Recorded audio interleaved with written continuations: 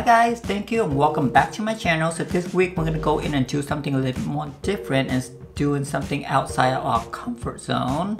And we're gonna go in and create this makeup look right here.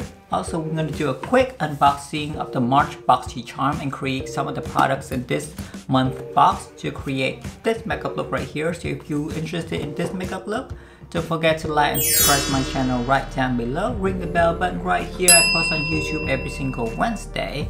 Also a shorter version on IGTV every single Friday. And with that said, don't forget to follow me on all my social media at bella.c.now. Okay, let's go unboxing the Boxy Charm to create this makeup look.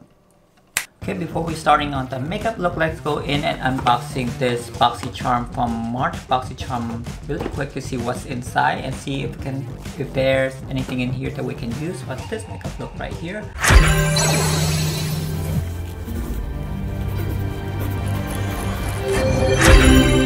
So just to start out with this makeup look, I already went in and did my little skin prep, and the skin prep I went in to use is the Embryolisse moisturizer. So I use this moisturizer every single time I do my makeup because it's hydrating enough for my skin to like suck it in and make all the formulation and foundation glide a little bit more better.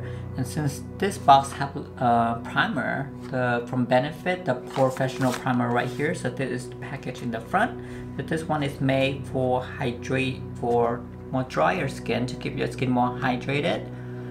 This is the powerful, the Professional Plus 12-hour hydration, minimize the look of pores and fine lines, instantly moisture and refresh, prime to help makeup stay put. Top secret ingredient in here have hyaluronic acid to attract moisture and help maintain hydration.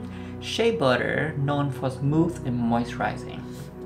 Okay, so when you open the package right here, here is the package inside is blue for hydrations. So it came out kind of like the Professional kind of color. It's more like a skin tone kind of thing, but feel a little bit more hydrating. So I'm just gonna use this much right here for primer. I'm just gonna put that right where I feel a little bit more drying, and I feel like where I feel I need a little bit more pore coverage, because usually I have a little bit more texture right here on my cheek area and around my nose. So that's where I'm gonna put it right in there, really press it in. It feels nice.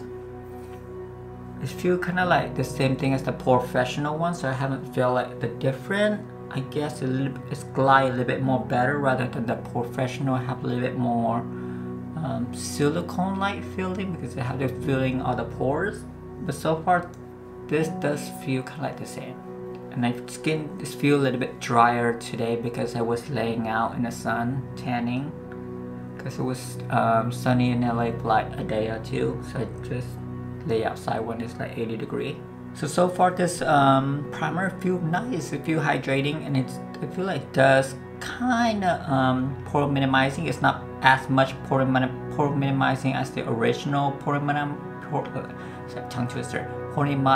minimizing primer from Benefit, but it's actually really hydrating.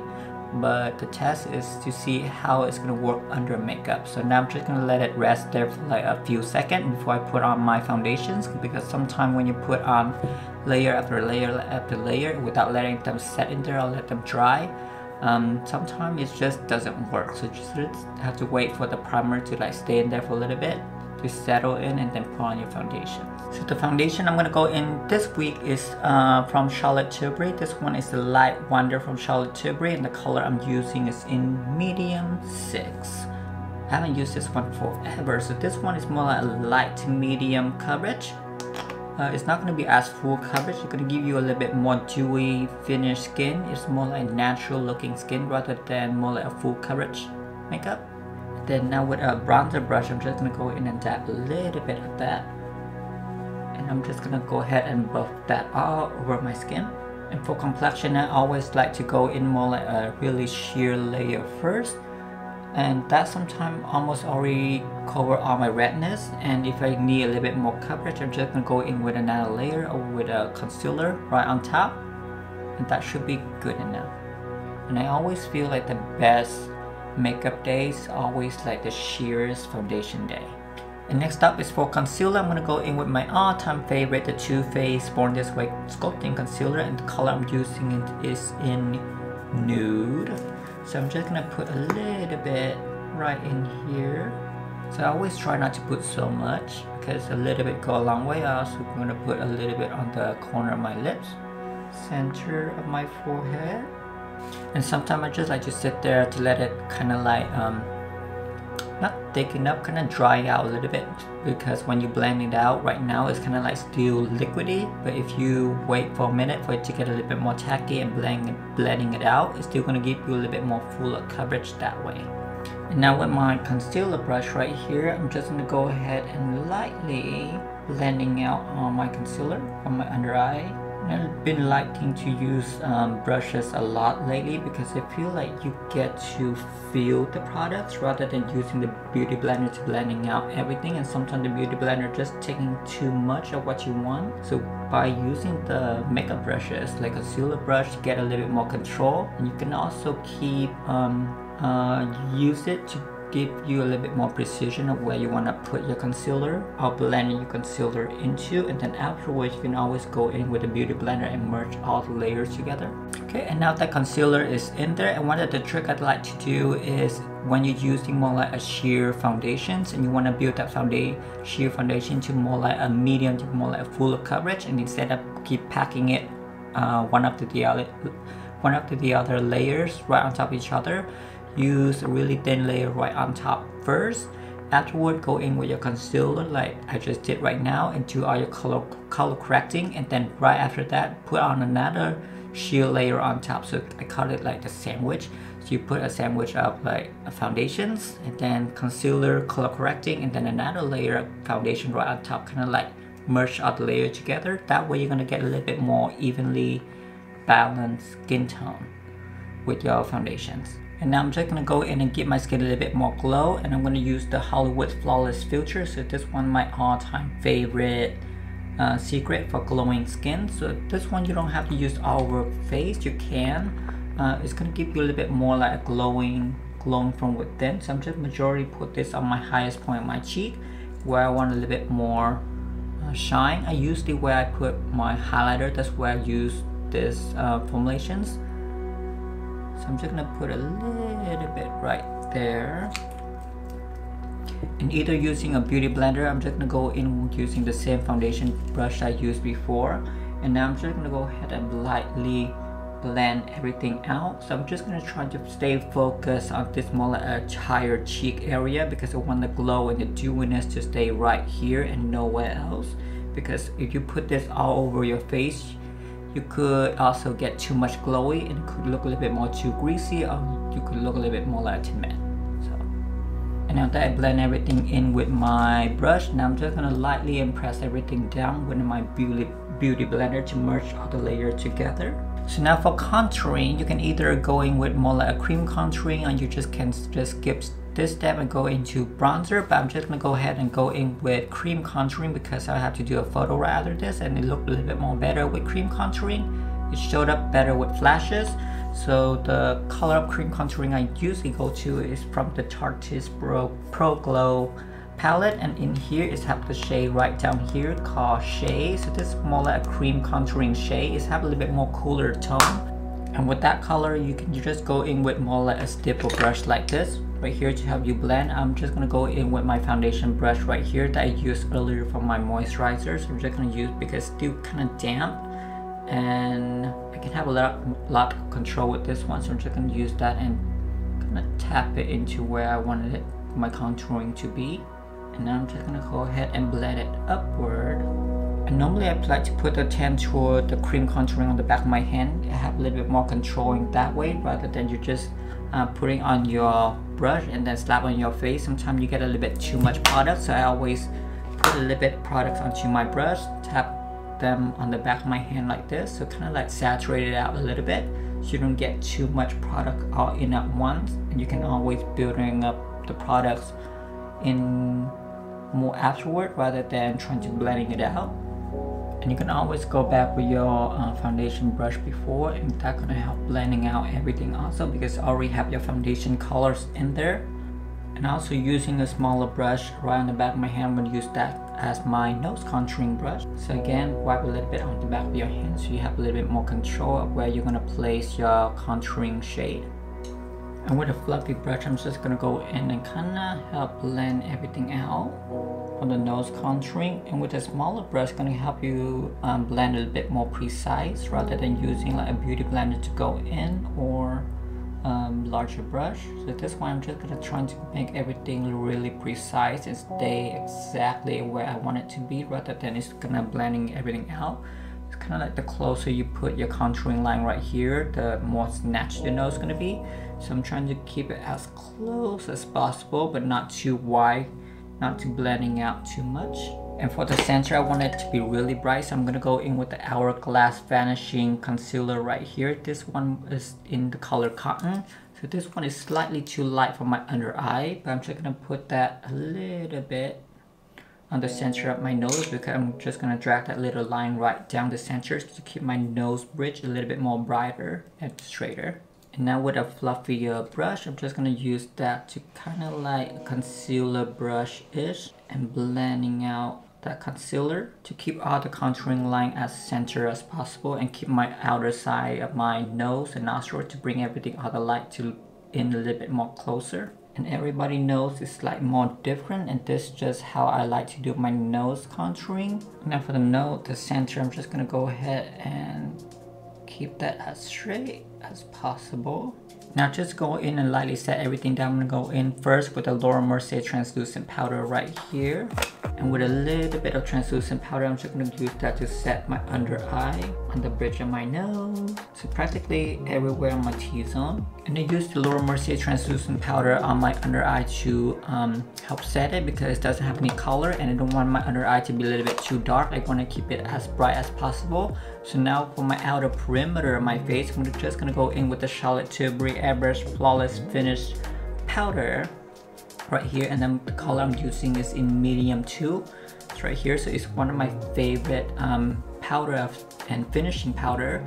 So now I'm just going to swirl my same brush right in there. Now I'm just going to go in and set my entire face, mostly on my outer perimeter, because this color does have a little bit more a color in it. So that's, I don't want that to be on my center of my eye, so I'm just going to use that on my outer perimeter to set everything else. And you don't always have to set everything either, depends on your skin type. Mostly I just set on my T-zone and that's it.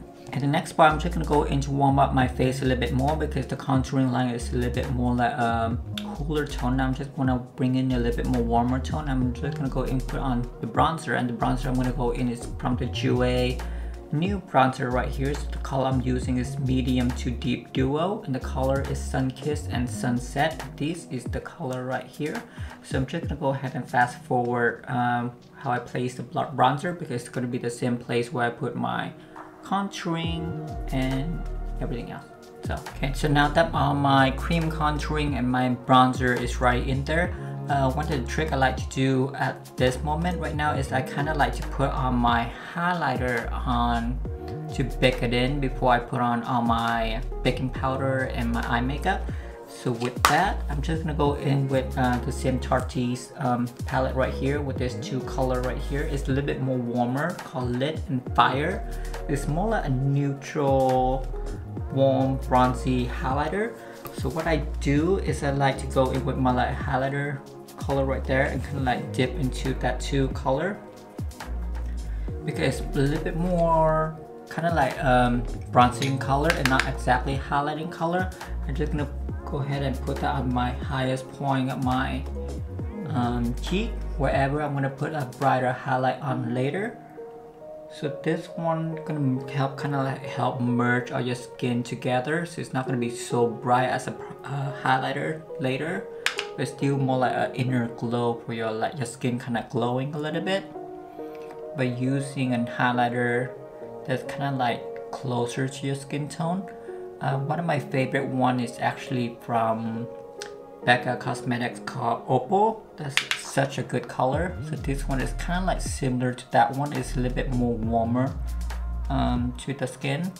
And since I have a little bit more golden undertone, this worked really well. And with like a small precision fluffer brush, I'm just like to go in with this color right here called Stunner. It's on the same palette. It's a little bit more champagne color, so I like to use that one on the center bridge of my nose as my highlighter. And again, don't put on too much because you're gonna put on a little bit more brighter highlighter on later. This is kind of like baking your highlighter into, ooh, almost dropped my mirror. So this is kind of like baking your highlighter into your complexion. It's kind of like you put a baking loose powder right on top to bake into your skin to make it a little bit more brighter. This is kind of like baking your highlighter into your foundations. Does that make sense? Because your body temperature take a while for it to like process and warm up all the formulations. So right now we're kind of like in a cooking process with the foundation and everything to merge together. So I'm just like to put on my highlighter right in there to kind of like another ingredient for it to bake into my skin. So everything gonna merge together a little bit more better later when my body temperature kind of like warmed up. Hope that makes sense.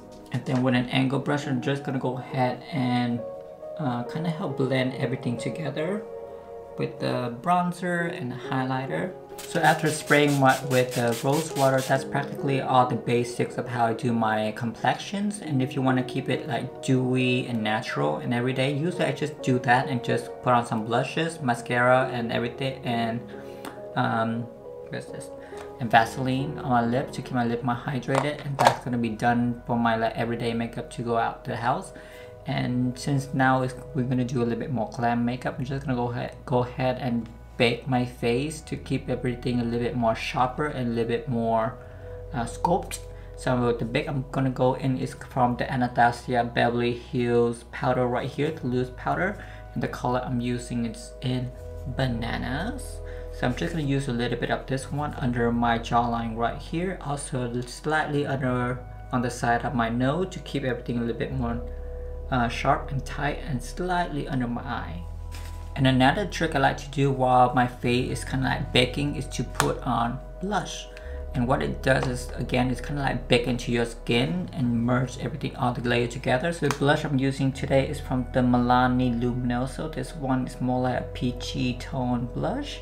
So while you're baking, just use your brush and put on a little bit more blush, and this is going to help merge everything together. And once you dust up your baking powder, everything is kind of like seamless. So with a brush, I'm just going to put right a little bit of Luminoso blush right on my cheek.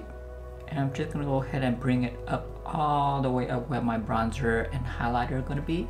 Now that we're waiting for our bake to be baked, now we're just going to go in to do our eyeshadow makeup. So first I'm just going to go in like usual using my P. Louise base right here as my eyeshadow base. And the color I'm using is again is Rumor 01. So with that a little bit on the back of my hand, I'm just gonna go ahead and put that all over my lid. And for the makeup look today, I'm in the mood for purple. So I believe we're just gonna do a really editorial, glam, purple makeup look.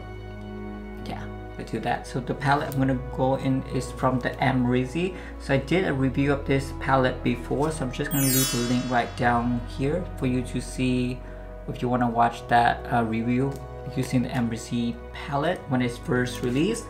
And so yeah, so now we're just gonna go and do a makeup look using the Embryolisse palette. And again, here is all the colors. We're just majorly gonna go in and use all the purpley color and neutral color to create this makeup look. So the first color with a fluffy brush, I'm gonna go in with the color Wasted right here. It's more like a natural neutral color. So I'm just gonna use that color all over my lid, more like a wash to kind of like set my eyeshadow primer. It's pretty close match to my skin color also.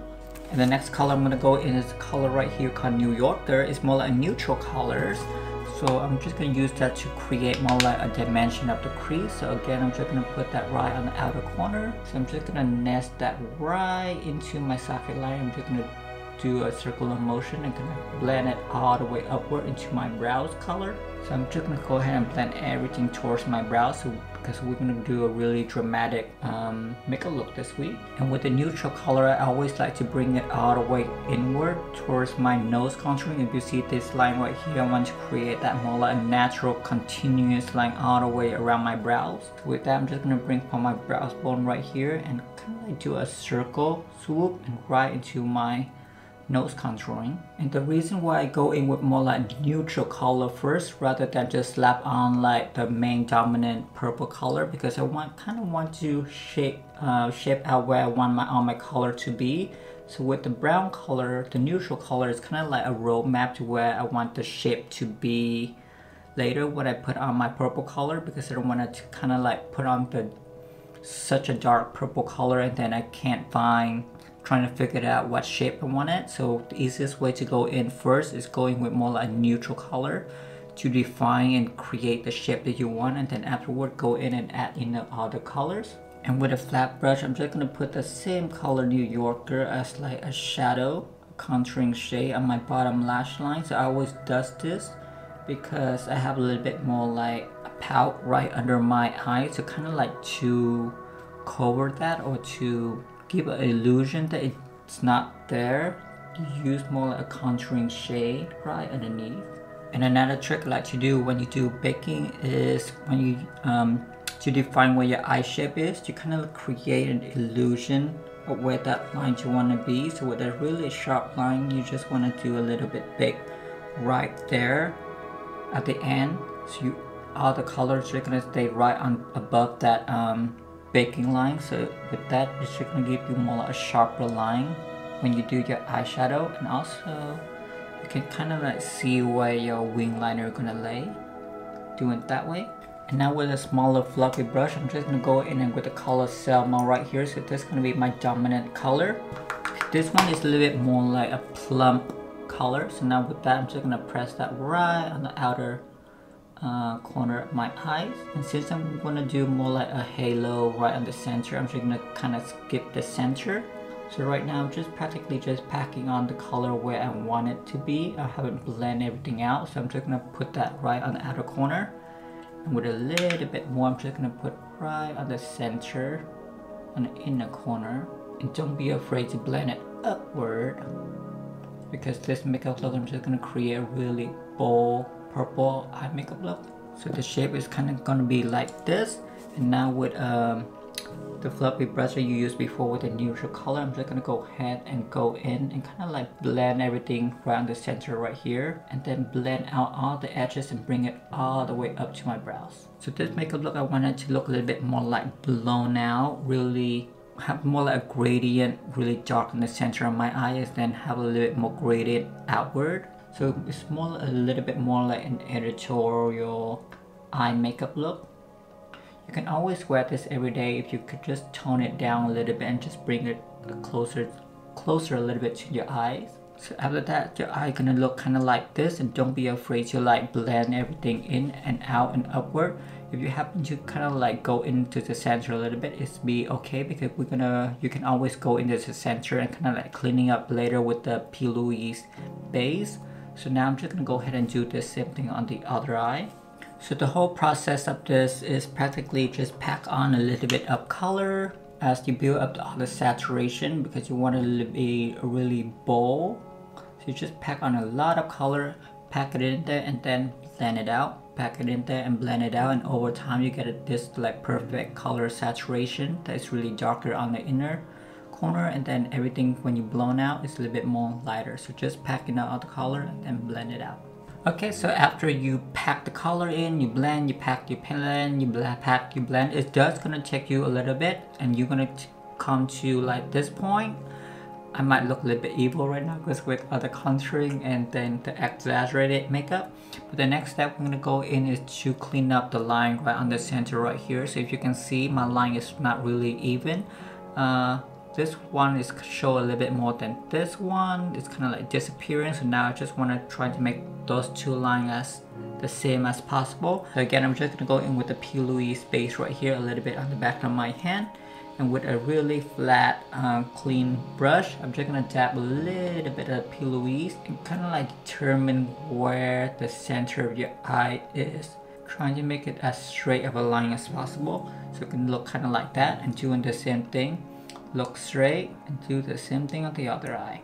So now with a flat brush, I'm just gonna go in with the color Anastasia. So this one is just a slight of pinker rose gold tone, metallic-y color. So I just want to create a little bit pop on the center. So I'm just going to use a flat brush and press that right in the center when I do my cut crease. Pack that color in. You can also use your finger. The best way to use to pack on metallic or any shimmer color is use your finger. So just a little bit on your finger and just look forward and pack it in. And sometimes your finger gonna help blend out the shape also. And now that you got like that pop right on the center, just gonna go in with the buffing brush and again just blend everything in because you don't want any harsh line anywhere. And just before I'm gonna go in to do my tie line, now I'm just gonna go in with a really dense brush looking like this. So this is a Sephora brush number 29.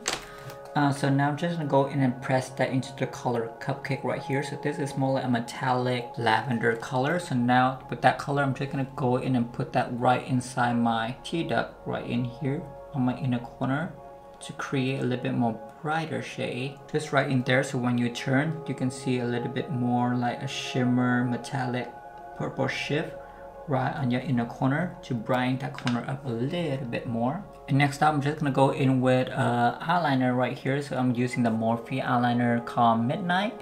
You can use any other black eyeliner that you want. I'm just gonna go in and tight line and draw a wings and I'll be right back. And now I'm just gonna leave the eye makeup right there because it's practically almost done. Now I'm just gonna go ahead and go in and do my brows, slap on my contacts, dust off my big, and I'll be right back. Okay guys, so here I am back with the almost finished makeup look. So let's break down what I did during the break. Okay, so I did went in and do my brows. So the brow product that I did went in that I always do my brows with is actually from the Sephora retractable brows pencil, and the color I'm using is in chocolate brown. So that's what I used on my brows. Also I went in to powder the brows a little bit using the Brow Zing. The color I'm using is in number 5, and this one have like the 2 duo color right here. So I'm using the powder, and the powder is called number 5. And I also went in and did my lip liner, and the lip liner that I went in to do is from the KKW Beauty Nude lip liner because I want to be more like a neutral nude with a bold eye look. And the color I'm using is in Nude 1.5 for the lip liner. And for the actual lip color, the lipstick, I went in with the Marc Jacob, this one right here, and the color is called Fawn Over Me number 452, and this one is more like a matte liquid lipstick. And I love this formulation because it doesn't get so matte or so drying like some of the formulations. It's a little bit more like a flexible matte, and I want it to be as matte as possible for this makeup look because the eye look is so bold and out there. I wanted the eye to be more like a dominant look for this makeup look. That's why I went to be more like a neutral lip color. Plus I love neutral lip color anyway. And then for the mascara and the lashes, the mascara that I went in to use is from the Dior Show. It's my all-time favorite Dior Show number 090. And this one is the black one. It's not a waterproof one, it's just regular black one with a really big and fluffy brush right here, which is going to give you more separation and volume. This is my all-time number 1 mascara that I use every single time.